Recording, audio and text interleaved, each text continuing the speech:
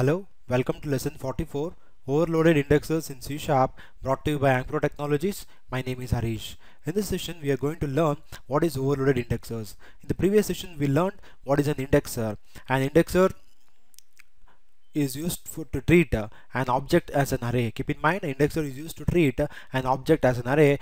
By creating the object of a class, we can retrieve and store values to an array.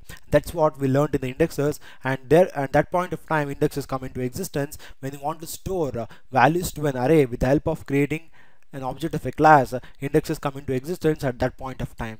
And now we'll understand what is overloaded indexers. Right now we'll jump into Visual Studio.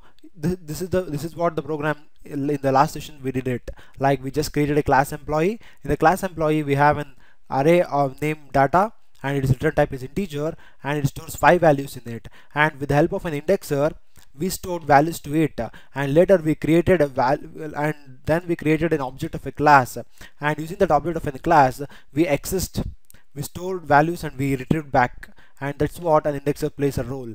Now, overloading means the method with same name, but it can take multiple parameters. Similarly, if we want to overload an indexer, then what I'll do is I'll just copy and paste, but instead of passing only single parameter, I'll pass another parameter which will take a string as a parameter. You can observe here there are two indexes. One indexer is taking one variable, that is integer, one parameter, but this indexer is taking two parameters. This is called as indexer overloading.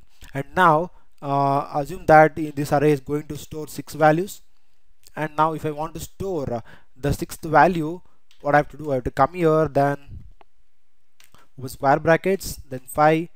Keep in mind, before closing this, if I press comma, you can observe here this object is showing two variations. One is one string employee, it can take only integer type, and other indexer, it can take integer as well as a string. Now I'll pass like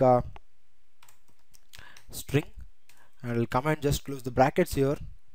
And now if I assign a value to it, like string value, like name Ankpro, now it obviously takes.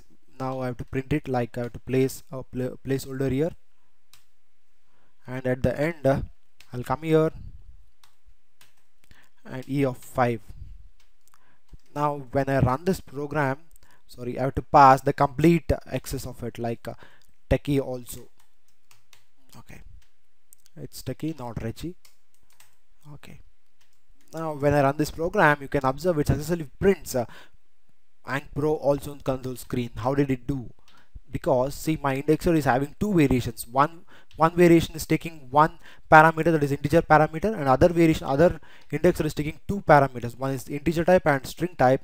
Now when I go and create an object of a class, now if I want to store values to it, only the integer type we're passing like this, but the other indexer is taking two parameters, an integer and a string. We have to pass in this manner, and we have to assign value to it. For example, if I have an indexer, it will take 3 parameters, for example this, and I'll take like float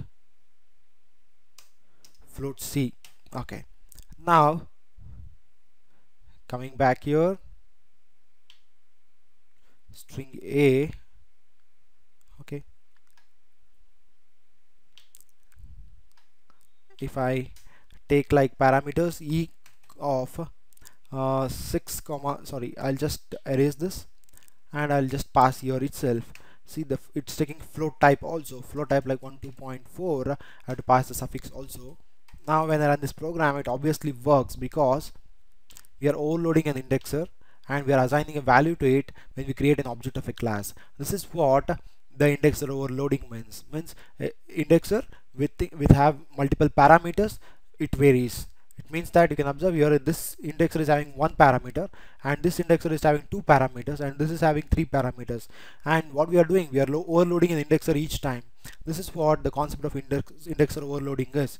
You can observe here, indexes can also be declared with multiple parameters, and each parameter may be a different type. It is not necessary that the indexes have to be integers. C# allows indexes to be other types, for example string. That's what we did in our program. And thank you for listening. Have a great day. Please subscribe to Ankpro training below.